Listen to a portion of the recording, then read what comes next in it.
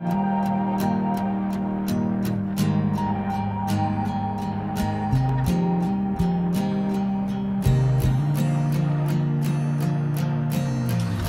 want money to get the new phones they call the honeys. The skills to make jokes to girls that's funny. I want this and that makes me happy, but what I need is my God and family. What I want is not what I need, but all I have to do is follow God's deed. I follow God's rule and I can still have fun. And I will remember one thing, that I am God's son. Yeah. Yeah, want it that way. Yes, I do. I was trying to get in. I want to make a fun of you. That's more like mine.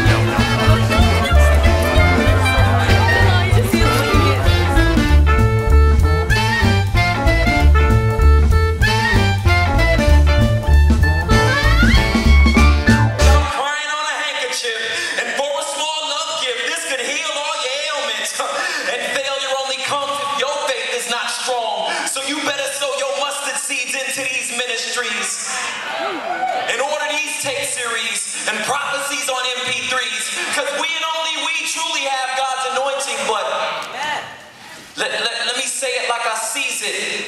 That's a pickpocket picking apart scripture to sell their own literature.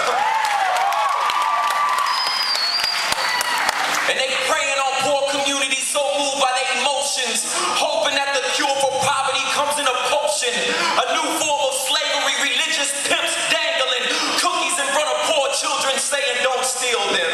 And it's God's will for them to turn over your will to them. Send me $100 and a copy of your bills, and then watch the blessings stack up. I'm warning my kin, it is not God's will to be moved by the breath of men, but you can.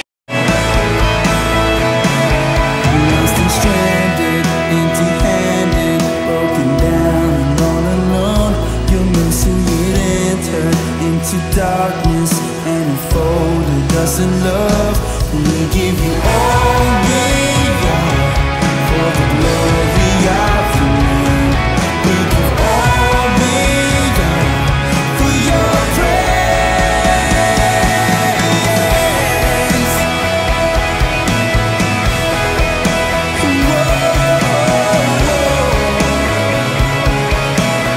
Come on, let's sing.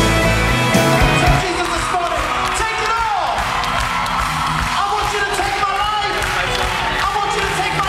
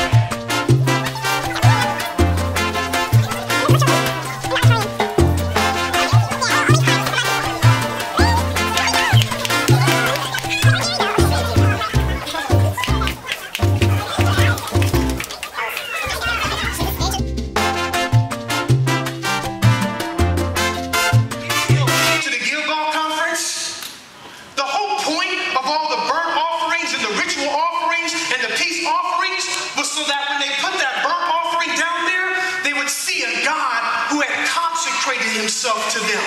This is the Almighty God who takes entire universes and flips them right side up and upside down, and he has consecrated and dedicated himself to you, Israel. They should have seen that and been like, when they gave the peace offering, when they saw that peace offering, it should have reminded them of the fact that your God cares for you. Righteous and just is to basically say, and Piper says this, I thought it was tight, is basically say to the almighty, omnipotent, all-wise, all-loving creator who has moved into your life as king of the universe and is now exercising all of his wisdom and all of his omnipotence on your behalf to bring as much good into your eternity as is possible for an omnipotent being to bring. It is to say to that kind of God, when you leave his concert, when you walk out of his conferences, when you leave your Bible reading, when you leave your prayer and devotions, when you leave your worship, to say, you know what? Even though I liked all of that stuff, even though I know you are all that, I'm not going to live like you because I've seen better. The opening act is better than the main attraction. Sex, drugs, popularity, music, money, clothes. God, they have more glory than you. And you have to understand something. That is offensive to a being that in Psalm 16:11 is described as fullness of joy and pleasures forevermore. That's criminal. You see,